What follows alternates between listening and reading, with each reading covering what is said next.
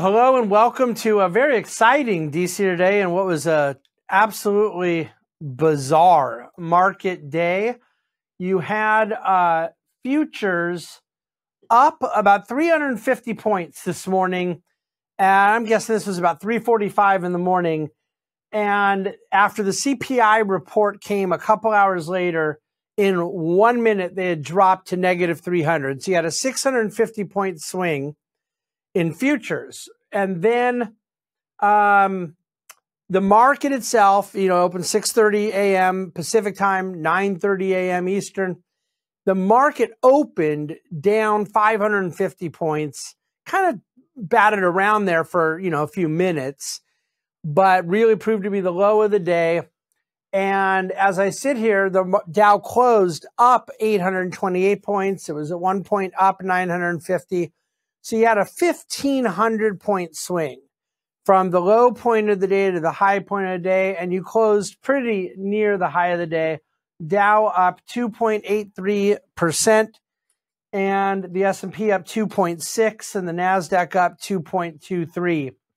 Interesting on a number of levels, by the way, that on very high beta days like this, meaning it's risk on and everything is rallying, the biggest rally generally is in the most aggressive, growthy, junky, high valuation type stuff. And today it was kind of a quality rally. The top performing sector was financials. It was up 4.14%.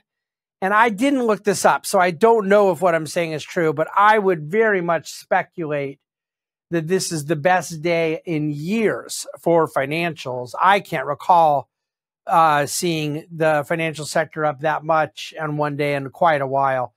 But I would guess it's double the best day we've had on financials for this calendar year. 2022, I don't think has had very many days up 2.5%, and up over 4% today. And energy was right behind it, was up 4.08. So you really just had a very odd day. The treasury yield, the 10-year was up 5 basis points. So you're still up in the 3.9s range, started 3.90, ended 3.95 on the 10-year. So you didn't have a collapse of bond yields. Now you did have the British 30-year is back down to 4.5. It had been at 5.10. So it's given up 50, 60 basis points. There's clearly been a lot of delevering, and there's clearly been the threat of or actual intervention from the Bank of England to push that down. But if one's looking for a catalyst to explain why the market would start down 550 and close up over 800, I think you have to get to what caused that initial market swing, the CPI number, and unpack a few things around the inflation story, okay? So first and foremost, I just want to point out that the sentiment in the market has been so bad that you're going to get rally days like this.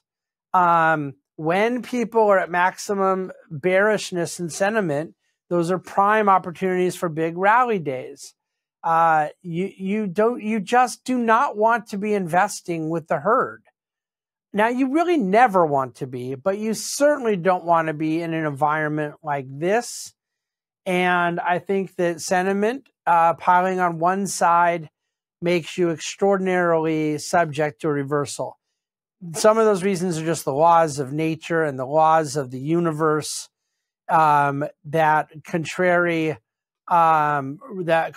reality of when everyone is on one side of the boat, the markets move the other way. But some of it is technical, that there's literally what's called a short covering rally. When there's enough people that have bet against something, the only way they make money on being right is to buy back what they shorted, and that creates sometimes a rally to the upside.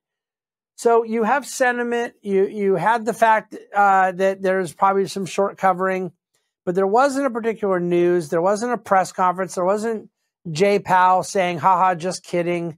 There was nothing like that. So let's talk about what did happen with the CPI number and see if we can't make even more sense of this. I happen to think we can. So, okay, the CPI headline inflation was up 0.4% for the month, and that was more than expected. So all of the news headlines you're going to see about, wow, inflation was worse than had been anticipated. It was anticipated to be 0.3 on the month, and it came in at 0.4.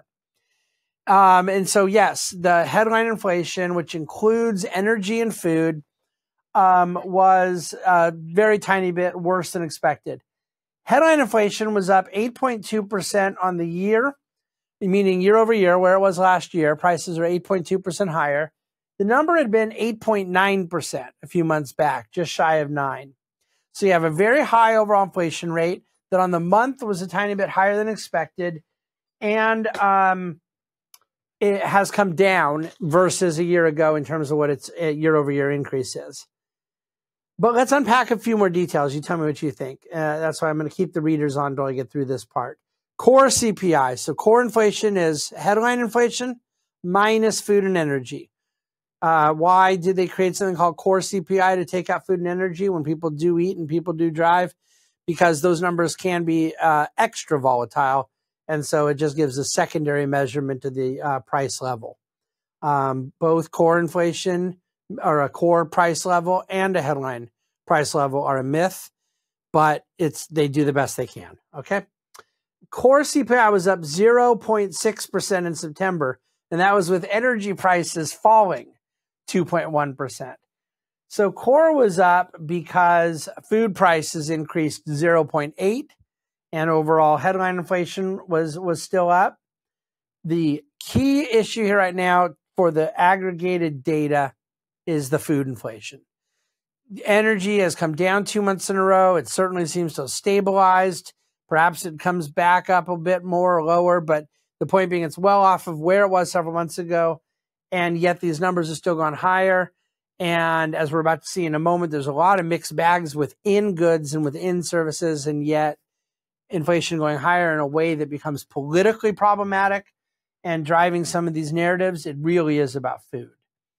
Services is the source of increased inflation in the sense that overall goods inflation was totally flat. Goods prices were flat.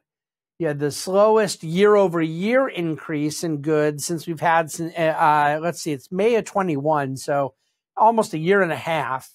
Year-over-year goods inflation is all the way down to 6.6. It's come down almost 2%.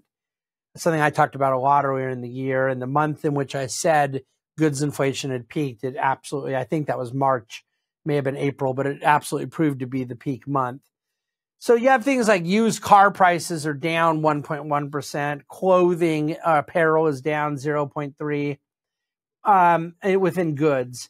But you have airfare up 43% on the year. Now, that's a little distorted because the base effect of a year ago, airfare costs were much, much lower.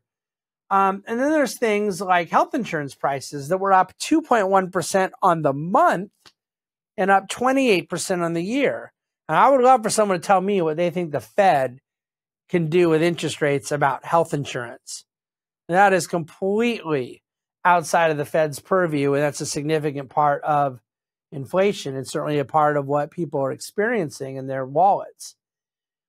The number one thing that matters in understanding the measurement is the way in which rents and an owner equivalent cost of housing is measured. Rents were up 0.8% on the month, and the that impact of how residential cost is factored in is 7.2% year over year, and it just simply isn't true in the present tense. But the methodology that they've consistently used and applied, I'm not suggesting they change the methodology, but my point is that it's really measuring the way rent prices were moving 3 or 4 months ago.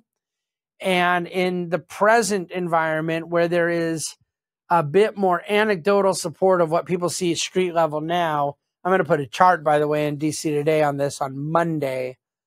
Rents are dropping nationwide and quite significantly. And there, I don't mean the level of rent increase went from 7 to 6. I mean, the level of rent increase went negative. The rent prices are dropping. This is the mathematical or English vocabulary difference between disinflation and deflation. But again, that's not being measured in the services component yet. That's a lag effect, kicks in a couple of months. So these things just have to be understood that they're lingering out there. So at the end of the day, what do I have here? 4 quick takeaways. We'll wrap up. Food inflation is the real challenge in the price level right now. Rent and housing is the challenge in the data, but not in real life, meaning anyone looking to buy or rent right now knows it's a very different environment than it was 3 or 4 months ago. I anticipate that being a bit different in the data in December. And then number 3, goods inflation peaked a while back. And number 4, it's laughable that the Fed would be able to do anything about food inflation or health insurance prices. But this is where we find ourselves. So you might think that beyond the sentiment reality and contrarian facts that play into the market reversal today, you might think that maybe the CPI number as a headline and as a trigger to algorithmic activity that could see futures drop 600 points in 1 minute, that maybe some of those things, once more properly understood and digested, are being viewed as, okay, it is the peak level, that we will start seeing it go differently. The Fed isn't going to be rushing to slash rates anytime soon, but the market is starting to price some of these things in ahead of time. That could change. I could be wrong. I'm not betting anybody's investment portfolio or positioning on it. But do I think it's the most plausible scenario that there are going to be a series of events that indicate kind of beginning of the end that then represents the market factoring in and discounting a long time in advance of the actual action, some of these things? I do think that. So that's where we find ourselves. I have no reason to believe that there will not be more days where the markets drop a lot. Other days it reverses, because I think volatility is this normal environment right now. And it could be parts from earnings season. It could be more inflation data, more Fed activity, certainly geopolitical type catalyst. But when you get this far off the zero bound, when you have these kind of very idiosyncratic things happening in government bond yields like we've seen in the UK that I talked about yesterday, I think you have to count on more volatility and just expect intraday volatility, not 1,500 points intraday. I mean, that's something else. That's a big deal. We've had bigger intradays, you know, when the market drops 3,000 points like it did in March of 2020, or 2 different days it dropped 2,000 points, and some days it was up 2,000 points. Obviously, the intraday volatility is higher on days like that. But this was interesting because the intraday volatility was almost double the actual price movement up, and yet we closed near a high, meaning we went from really down a lot to really up a lot. So we'll see what Friday holds. We'll see what Monday holds. You know, the beat goes on. Earnings season accelerates a bit more next week. We'll talk more about earnings and so forth then. I wish I could tell you what I'm going to write Dividend Cafe about tomorrow, but I don't know. I have 2 different topics that I'm debating between.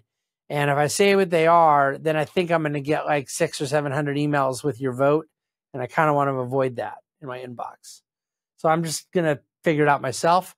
I'll be writing Dividend Cafe very, very early Friday morning. And I will look forward to seeing you all at Dividend Cafe tomorrow, Friday. And I do hope you'll reach out with any questions you have here in the DC Today. Questions at thebahnsengroup.com. Thanks for listening to and watching DC Today.